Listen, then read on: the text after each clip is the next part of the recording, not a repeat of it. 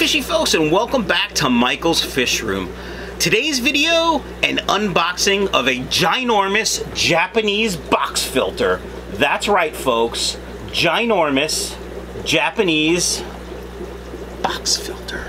Okay, so this was the biggest filter I found in Japan that I could fit in my suitcase.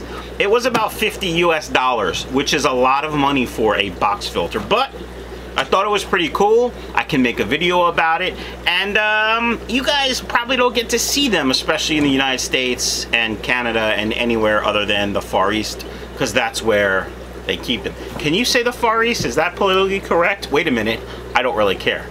Okay folks, we're gonna open this up and talk about it, but before we do that, if you could do me a favor, consider subscribing if you haven't done so already. Gently boop the notification bell after you subscribe. Check out my website, Michael's Fish Room, where you can buy all the guppies and pluckos you see in the fish room. Now, I talk about Michael's Fish Room a lot, and yet I still get questions and videos. Do you sell fish? How much is this? Where can I see all the fish you sell? So, michaelsfishroom.com for all that stuff. If you have questions, you can leave them in the comments down below about this video or anything I talk about. And yeah, that's that. So grab a snack and a beverage and stand by for the epic unboxing. Alright fishy folks, here we go. I have a razor blade. Be very careful, don't cut yourself. And the whole thing is in Japanese. Now I bought this in Tokyo, in Shinjuku. I will put a link to the store that I bought it at so you can see. There was a employee there that spoke pretty good English. We were able to communicate quite well. He had a lot of information for questions that I asked, and he said this is the biggest one they sell. I think he said it was good for up to, if I remember correctly, about a 75-gallon tank. Now again, everything on the box is in Japanese, and I could use Google Translate. I can read some of it, I could bring it to my Japanese friends, but it's so much better if I do this and don't know what the hell I'm doing. Yeah, pretty much everything's in Japanese. Alright, so there are the instructions. Here are the lift tubes. I'll show you that in a second.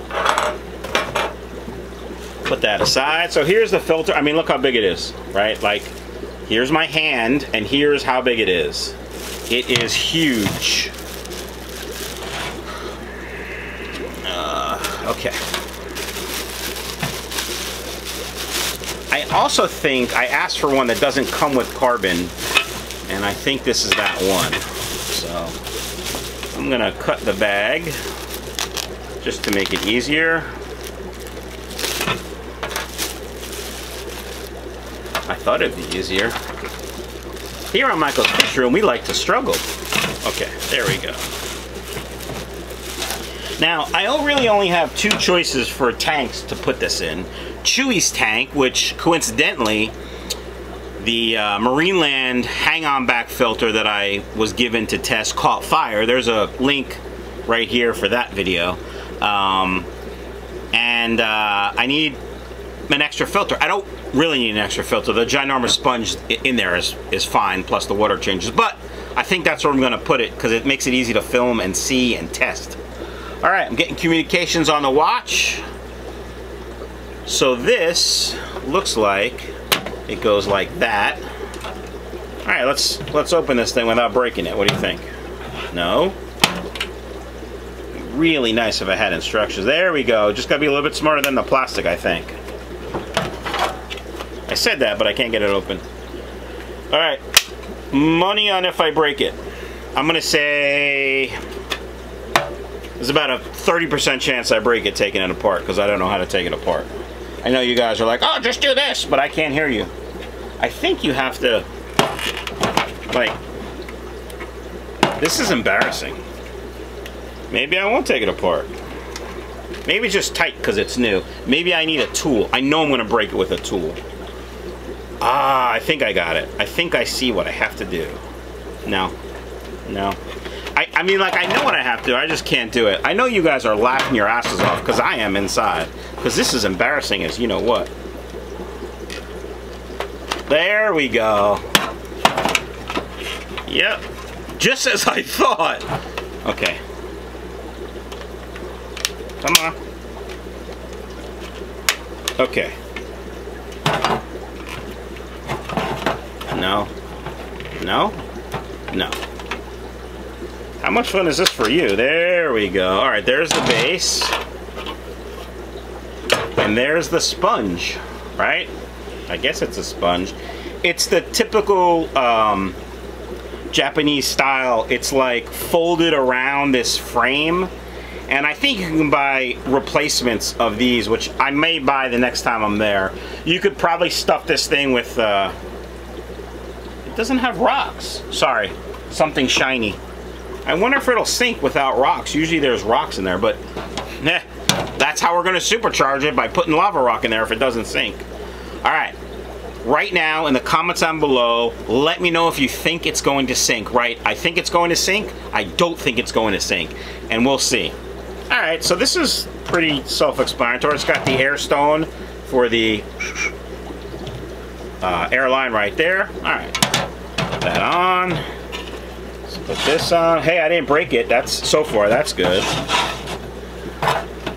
Still early though. Okay. Now, we have this little thing, and then we have, oh, like a lift tube. And then, well, Hoozy-Watsy. I like that. That's the official term, is Hoozy-Watsy. Alright. There we go.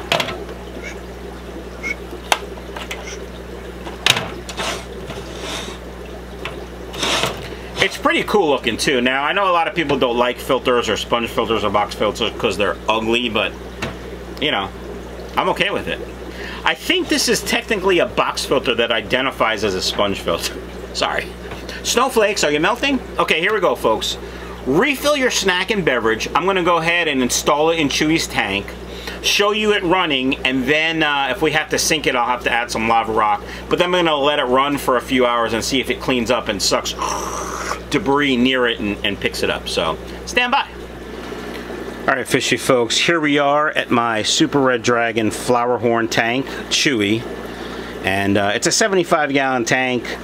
I have that ginormous sponge filter that I also got, not in Japan. I got it actually out on the West Coast when I was visiting my friend Barbara, and we went to visit a fish store. I'll put a link to that fish store tour as well, you know, in the info side and down below.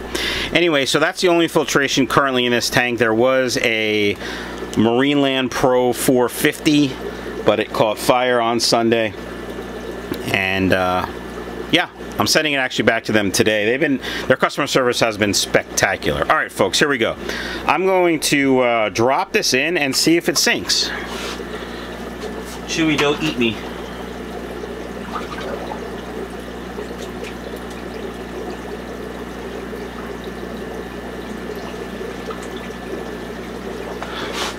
Nope. I didn't think it would, to be honest. So if you were right, congrats. If you were wrong, haha. You can see there's some debris. I haven't actually cleaned Chewy's tank since Sunday. It is now Thursday, so there's a little bit of uneaten food. Apparently I overfed one day, I guess, and some snail crap. Not crap, snail leftovers from when I feed them stale. So I'm gonna go ahead, take that apart, add some lava rock, stand by. Alright, fishy folks, lava rock wasn't the best choice. I looked at the directions like they were IKEA directions and read the pictures, and it basically said to put little stones on the bottom. I had those stones in the fish room, and that's what I added. So it really does a nice job weighing it down. It also will increase the beneficial bacteria surface area, as the beneficial bacteria will stick to that gravel. Not as porous as lava rock, but still will do a pretty decent job of adding beneficial bacteria if I needed it. Alright, fishy folks, I have the Airline already attached. I'm going to turn the air on and we'll see how it works. And there it is. Now, I put the extension tube up. I don't know if Chewy's going to like that flow, but we'll see. So I put the extension tube up. What the extension tube does is create a longer lift period for the air bubble, which potentially will make the suction that it's causing greater. I don't know. I'm not an engineer. Actually, I'm not a physicist. That's probably physics. But I don't know at what length it makes a difference. You know, if I lower it 3 inches, is there going to be a tremendous difference? Personally, in my opinion, I don't think so. But again, not a physicist. Just a dumb fat guy with a camera. All right, guys, here's what we're going to do. I'm going to let this this filter run for a few hours. And when I come back, we'll take a look at there's the bottom of the tank now. There's Chewy. There's my Millennium Falcon that my buddy Martin gave me. There's Chewy's mirror that I decided to leave in. There's the ginormous sponge filter and all my fish food and stuff. All right, I mean, he's chilling. We'll see how he acts. We'll see how he looks when I get back. And we'll come back, like I said, in a few hours. For you, it'll be in a second. And see how it works. All right, fishy folks, we are back. It is, I don't know, maybe 10 hours later. I didn't get down as soon as I wanted. You can see the filter moved itself. I guess the air from is too powerful. You can see, let me show you this here. So if you look up there, the outflow, I guess, is pushed it all the way into that other filter. So I'm actually going to change that because I'd rather those filters be on opposite sides of the tank, obviously. But if we look at the debris on the bottom of the tank, it cleaned up a lot of it. I don't know if you can see in detail because I'm using a wide angle lens to show you more of the tank, but there's quite a bit of debris inside on the white filter material. I mean, I'm pretty happy. I knew I would be. I have the exact same filter in a smaller size, so I'm going to try to find a link on Amazon for you. Usually when I find a link, though, it's like, you know, you buy it today and you'll have it sometime in mid-2020 because it ships from China on the slow boat. That's right, folks, another China joke. If it bothers you, unsubscribe. Anyway, that does it for this Japanese box filter. I guess it's a box filter. That's probably how you would have to classify it. This Japanese box filter unboxing and review. Hope you guys liked it. Don't forget to check out my website, michaelsfishroom.com.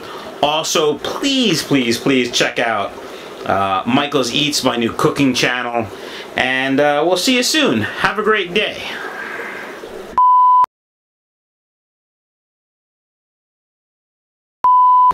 Hiya fishy folks, and welcome back to the channel. Today's video is going to be an unboxing of a Japanese box filter. A ginormous Japanese box filter.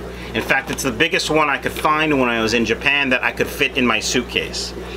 So do me a favor, if you haven't done so already, consider subscribing to the channel. And when you do, make sure you smash the subscription button. No, you don't want to smash it. You want to boop the subscription button. Not the holy Jesus. And what the extension tube does is it increases the speed and length of the bubble. That's not true. I'm going to try to find a link on Amazon in case you're interested in these filters. I've every now and again I see them, but usually they're, you know,